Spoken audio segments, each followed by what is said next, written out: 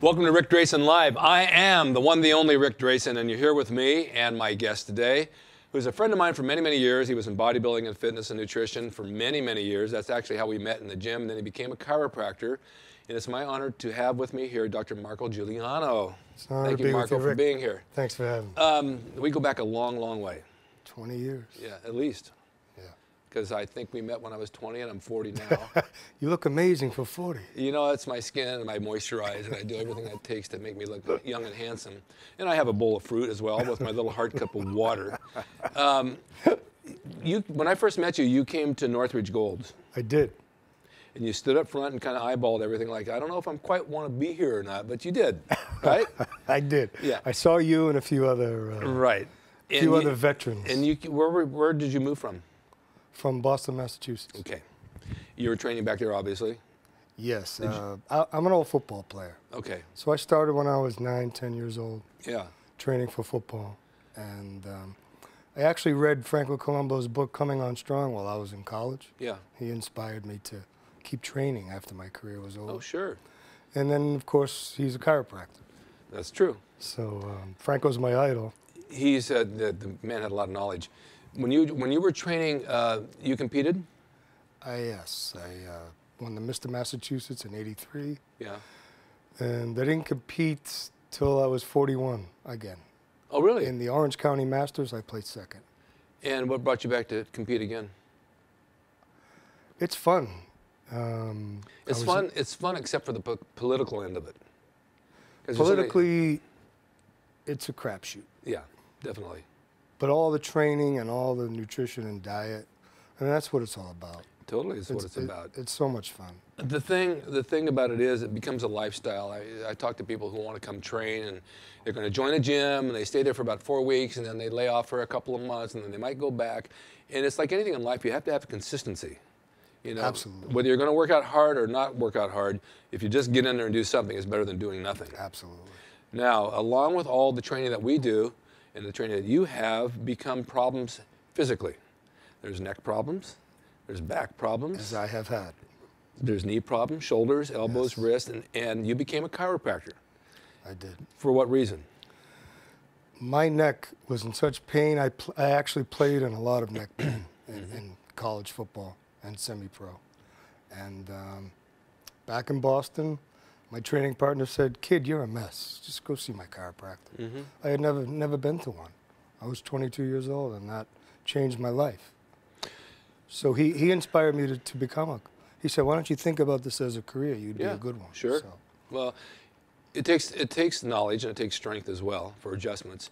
When I was in high school, more technique though. Rick. Yeah, I know it's technique. When I was in high school and we used to go on dates, they used to call it either making out or necking. And I'd want to know, was all that necking played part on my neck? Because my neck was always in this position, well, right? certainly the amount that you did probably did. All right, so you've been a chiropractor how many years now? 14 years. And you have a definite method that a lot of people don't use. Yes. Explain that to me. I am a Gondstadt chiropractor. Okay. It's Gonstead. And I'm very blessed and I feel very lucky to be able to be a Gondstadt chiropractor. Dr. Clarence Gondstadt, I think, was the greatest chiropractor to have ever lived. Okay. He practiced 55 years, from 1923 until his death in 1978. He treated over 2 million people. And he developed his own system of x-ray analysis, spinal analysis, nervoscope, and he invented the full spine lateral film. Remember the ones I took of you? Sure. He invented those. Then he invented his own system of x-ray marking. And then, of course, his own technique. Right. Along with that, he built his own Gondstadt chiropractic tables and the cervical chair for the neck. Right. He invented those. Now, I have been to many chiropractors over the years, long before I knew you. They played an important part in my life, wrestling, because my back would go out a lot, and my L5 would go out, and certain things like that. And what we used to do in the ring is the night of the show, I'd tell my opponent, give me one good body slam and put me back in. And a lot of times it worked. My back hurts, just give me a good slam. And we had some wrestlers that were chiropractors that worked us in the dressing room, but they didn't have the method that you do. And I've never been able to get that L5 in with a lumbar roll or any of those things. I don't know if I'm too dense muscular. You are too muscular. Right. an inside posture, Right. it will never happen. Okay. So I came to you one day, my back was out, and I was S-shaped. I had washed the wheel on my car, and I wanted to stand up, and I couldn't stand up. It's called an antalgic lean. You're leaning one way to stay out of pain. Yeah, I almost changed my name to Eileen because of that. and so when I came to see you, you put me on the bench, on my knees. On the Gondstadt knee chest table. Exactly. And you came down, and you found the spot, after you use your meter, of course. That's right. And you, boom. And I heard, when that thing clunked, I heard Los Angeles shake like this. And I stood up, and it was in. Like that. And the thing was is that I didn't wait a week, I didn't wait 3 days. I came in the same day I did it before it had a chance to swell up on me. Am I right? You're absolutely right. Because that disc swells. It does, yeah.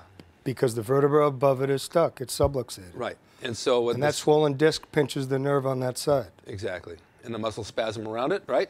The brain tells the muscles to spasm, guard, protect Rick at all costs. Okay. And others, Rick and others. Rick, in your case, Rick. Yeah. And so what it does is it shifts your spine. On me, I felt it going like this. Exactly. But that's the brain telling your body to shift in an antalgic lean to keep you out of pain. Right. That's what it's doing. I still had a lot of pain. That's a very, very painful thing to go out. Extremely. I've had it several times. Yeah, I mean, it's just like you're walking around, your whole stomach's caved in on one side, and you can't even sit on the toilet properly. You have to straddle it. It's horrible. The thing is, and for all of you out there, I mean, this method that he uses is number one for me. I will always swear by this. I appreciate and you got to do your homework afterwards. So after we had adjusted me, I went home and I iced it 20 minutes at a time. Ice and walk. Right. Because the pumping action of walking pulls inflammation out of the disc. Right.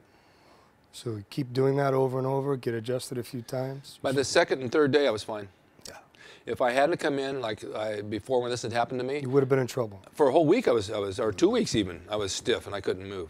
Mm-hmm. So the thing is that if this ever happens to you, get to your chiropractor. Get to Marco, actually, if you're living nearby. Because, I appreciate that. No, it's true, because you're the only person, I've said this over and over, that can really adjust me the way I need to be adjusted.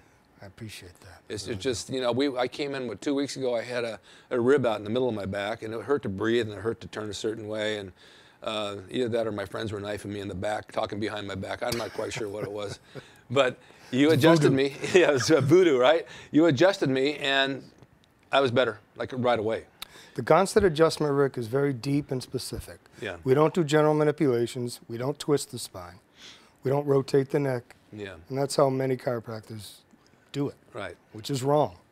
It's absolutely wrong. So Gondstadt was very, very incredibly biomechanically accurate and specific in his adjustments and in his assessment of the spine. I'm going to compare the two to a medical doctor and a chiropractor. I have talked to so many people that say, oh, I have back pain. I'm going to my doctor. He gave me pain pills. That's putting a Band-Aid on. Correct. Just masking the problem. It's masking the pain and not treating the cause, but the symptom. Right, exactly. It's treating the symptom. Right. You have to get to the root of the problem. Correct. Once you adjust that problem, everything else around it comes into play and works. Because the brain tells everything to compensate for a pinched nerve. Right, right. And that produces half the pain, is all the spasm. Now, I had mentioned, I'm sorry, go ahead. I'm sorry, go ahead. Well, I had mentioned to you for the past couple of months I've had numbness in my hand. It's coming from your neck. Yeah, when I sleep at night or I lay on my right, now when I'm sitting for a while or I use the mouse, it's going numb and numb and numb on me. Right. And you say it's coming from my neck. Is there a way around that chiropractic-wise rather than having surgery? I do not want to have surgery on my neck and work with the nerve. Nor do you need surgery. Well, that's what I was going to say. You don't always need surgery.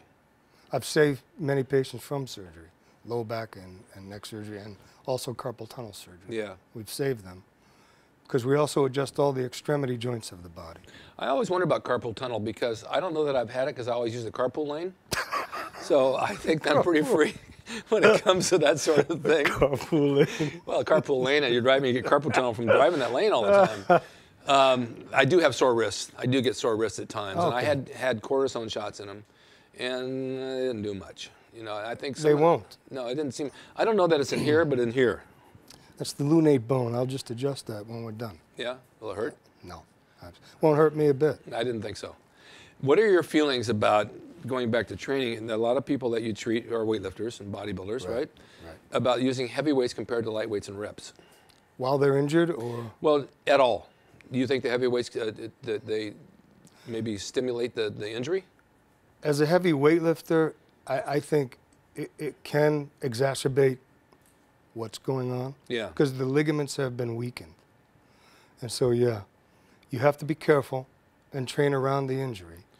And so light training, higher reps are good while you have an issue. Okay. Do you get the same results from that as you would from heavy training for you as a bodybuilder? I would say no, because you are limited in the movements that you can do. Yeah. So no, but you're still training. That's the body wants movement. I tell all my patients, whether they're athletes or not, right. the body wants movement. So do what you like to do. Go walk, go play tennis, when your body allows you to do it. I have a couple of issues. I have bone on my knee. Correct. I have arthritis in the shoulder. It's completely frozen. Right. And yet you can still press. I can still work out. I can still do laterals, pressing and all that. Putting a jacket on is hard, closing the door is hard. But I also want to let all of you out there who have these problems, because people watching, everybody has something wrong.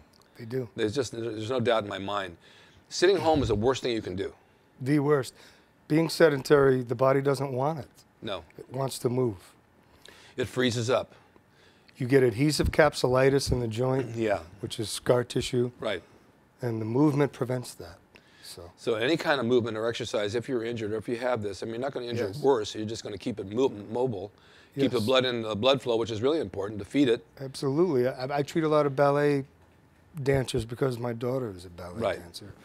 And I tell them, get back to ballet class as soon as you can. I get them back within a week or two, back into full-fledged, yes. How does diet play a part in diet, as you know, Rick, is for me, I know, but they don't know. So diet is everything. Yeah, it is. It's probably 80–90% of the battle, because if you don't fuel your body correctly, it's like driving a jalopy as opposed to a race car, a Ferrari. You want to feed it like it's a Ferrari, so that you can do what you want to do with great energy. So a balanced diet, just high protein, high quality protein, lots of fruits and vegetables, and watch the starches. Yes, it's basically a bodybuilding diet. It is. Now they call it the paleo diet, which you and I have been doing. Yes, I know that. They call it the Atkins diet, the Beverly Hills diet, the Zone diet. They rename it every 5 years. The Rick Drasin diet now. The Rick Drasin diet. But it's the old diet that we did back in the 60s. I say this all the time. It's the high protein, low carb. See how things come full circle? Yes.